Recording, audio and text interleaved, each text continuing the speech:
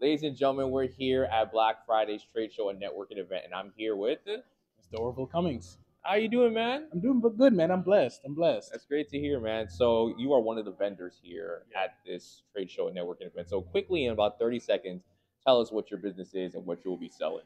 30 seconds? 30 seconds per business? Yeah, I mean, Because I got two setups right now, so I'll do 15 seconds each, Okay, all right? go ahead. I have a resistance bands business that I started in the pandemic when I couldn't go to the gym, so I created my own fabricated resistance bands. Note that, fabricated, so they can be washed in the washer, and they're unbreakable. So if anyone here right now is watching, come test them out. They're unbreakable. Okay. Second business, on my spare time, I do a lot of art, painting and stuff. Now, I'm not Picasso, but my expression is very unique. So I painted. It's a form of therapy for me. And throughout the years, people have told me they love my painting. They either want to buy it or they want it on a T-shirt. So I Right. decided I'll do printed tees. So this was the first trial here doing the printed tees. I enabled the company Coco, the XOXOA. That's Coco, designed by Orville Cummings. My other business is Tapped In Fitness. Okay. Yeah. So you do a lot, basically. Yeah, I try. I'm primarily in the entertainment industry, but the industry it gets quiet, it gets busy on my spare time. I like to do artistic stuff and find different forms of expression. And I love working out and I love art. So We love to see that. We love Yeah. to see that. So, how does it feel to have this opportunity to be here at Black Friday, be able to sell your products, but also be in a room with such fantastic Black entrepreneurs and other businesses? oh man. First of all, the opportunity is amazing because I've been looking for something like this. But it's almost like these communities. There's so many of them, and it's like I was trying to find a community, but it ended up finding me because I know one of the organizers here, and she hit me up, say, "Hey, we're doing this thing, come in and thing." I'm like, "I'll do you one better. I got a business. Can I get a vendor?" She's like, "All right, say less."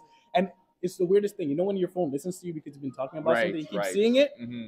After I spoke to her, all I see is things for come up to do these vendors of these black spaces, these events, networking events, and everything. Now, it's not limited to just going to an event predominantly with black entrepreneurs, but it's very important as a black entrepreneur to be surrounded by black entrepreneurs to show that you also can do this. Representation is very important, so it's good that everyone's coming out here repping. And really, there's a huge community. Natasha just walked by and she's so sweet. She came by, she dropped off some business cards, she gave us a nice little pep talk. So everyone here is supportive, everyone here is nice, and it's just a blessing to be here. Yeah, absolutely, man. Another question I wanted to ask you is, how do you try to stand out in a room full of entrepreneurs?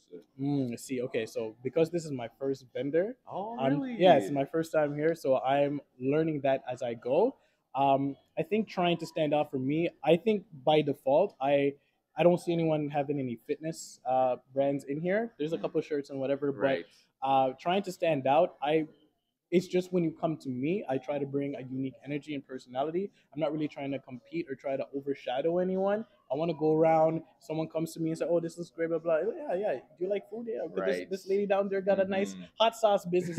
That's how we all move along and elevate. Is if we all help each other, and it's word of mouth. You go in there if you're not advertising your neighbor. What are you doing? You know what I'm saying? So Collaboration over competition. Exactly, because back in the day, I love looking at words and their origin meaning, and competition meant striving together. It didn't mean in opposition between one another to see who can be number one, because there's infinite space for all of us to be at the top. I love that so much. Okay, a couple more questions. Yeah. What would you say is your biggest superpower when it comes to your business? My biggest superpower, I say my biggest superpower is making people feel comfortable to open and ask any questions.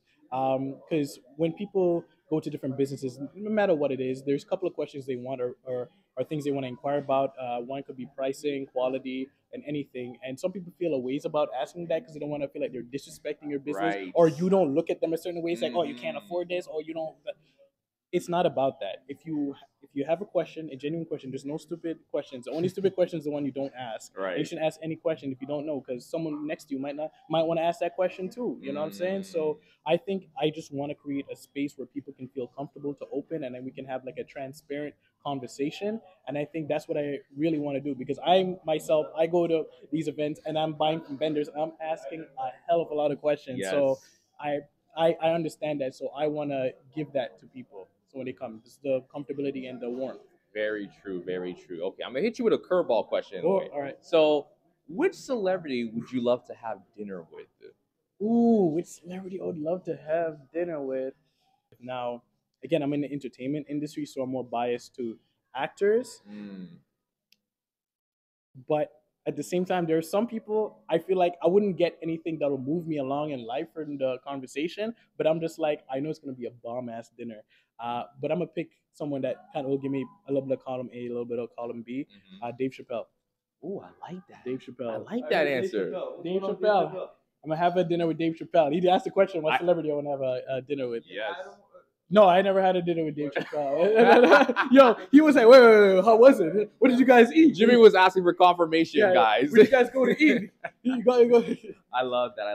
Yeah, well, Orville, I'm hoping that you have a great time today. Yeah. Quickly before we end it, just look straight into the camera and tell people to go follow All Blk Market. Oh, yes. Everyone, if you're watching this, please go and follow All Blk Market. All right, perfect. Orville, great meeting you, man. Hit me up. Yeah, done. Of course.